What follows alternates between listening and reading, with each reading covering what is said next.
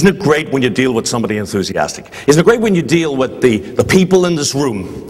When you see somebody who genuinely is enthusiastic about what they're doing, it's written all over their face. You know they're having a good, you know they love what they're doing. And what the book will tell you is that you don't even realize, but you start mimicking their behavior and their mannerisms and everything because you want to feel like they feel.